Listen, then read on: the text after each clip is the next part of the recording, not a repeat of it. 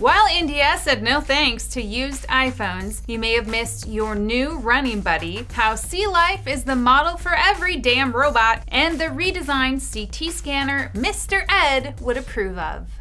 Welcome to In Case You Missed It, where science has proved what we already knew: cat videos save.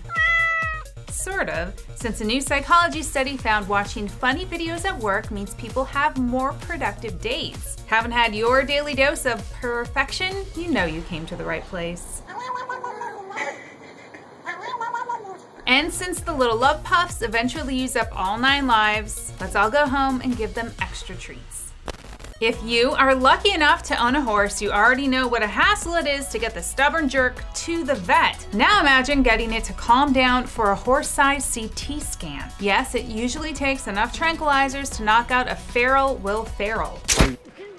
Ow! That's awesome! What? That's why the University of Pennsylvania School of Veterinary Medicine and imaging company 4DD developed a scanner that does away with the claustrophobia-inducing tube. Instead, a robotic arm automatically moves around the equine patient while it stands still. We will literally see things that we've never seen before. Which, hey imaging companies, humans would like too. You may have seen the Swiss Federal Institute of Technology's robot fish, which moves like a real cuttlefish. And now Mother Nature is the inspiration for a different kind of robot. A sea urchin's mouth was used as the jumping off point for a space exploration device. Built by students at the University of California, San Diego, this handy little sand shovel is optimized to get the most sample possible, hopefully for use on the surface of Mars. The researchers hope the device will catch the attention of NASA or SpaceX. And in an interesting twist, sea urchins are very similar to the monster in Alien. I'm sure that won't feel like terrible foreshadowing when this thing gets to Mars. Just go about your business.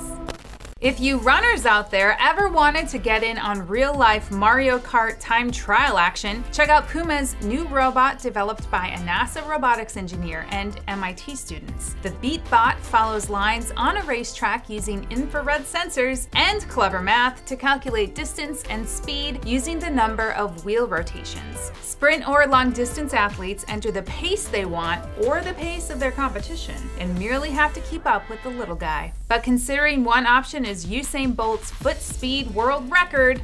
Good luck with that. And finally, a CAD designer and artist was so inspired by the ancient art of Kung Fu that he tracked the movements for a new show that will open in Hong Kong next fall. May the 4th be with you.